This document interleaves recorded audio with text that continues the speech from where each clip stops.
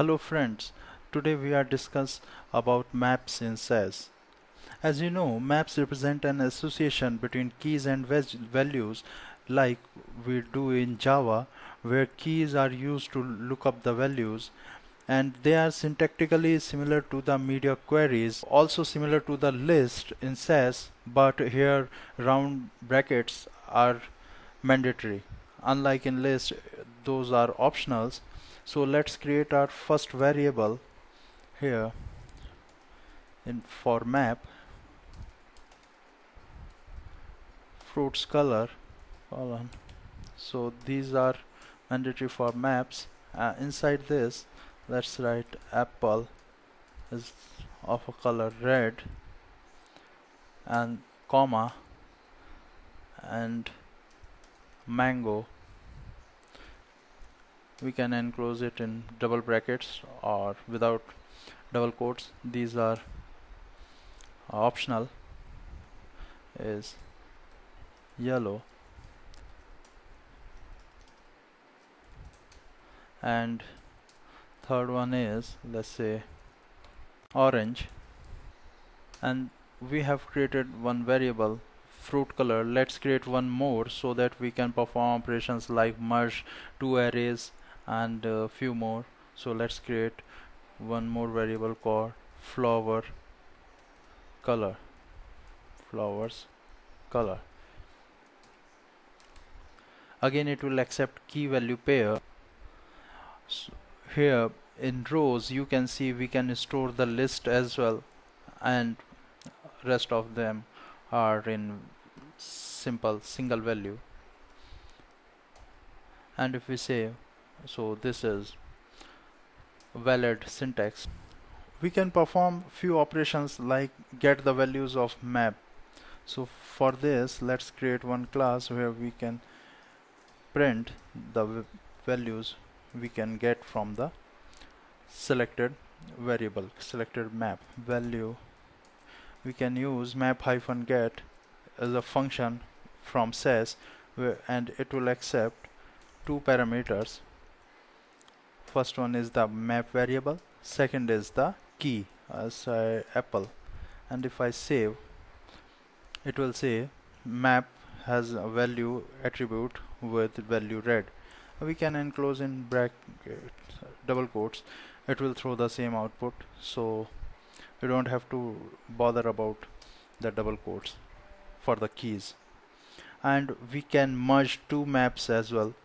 So dollar merge, let's create one, and here map hyphen merge is the function name, which will accept two variables, flower colors.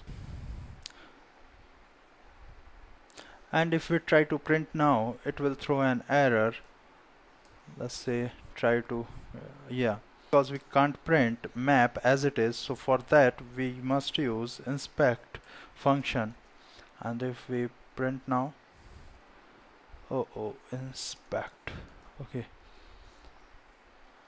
and you can see that this is our map, and it is not very useful, but for the sake to print some absurd output, we can use this inspect. We can remove also. If I try to remove any element from, let's say, from remove this, let's create one more map which will use map hyphen remove, and in this function again we will pass fruit color, and let's remove apple.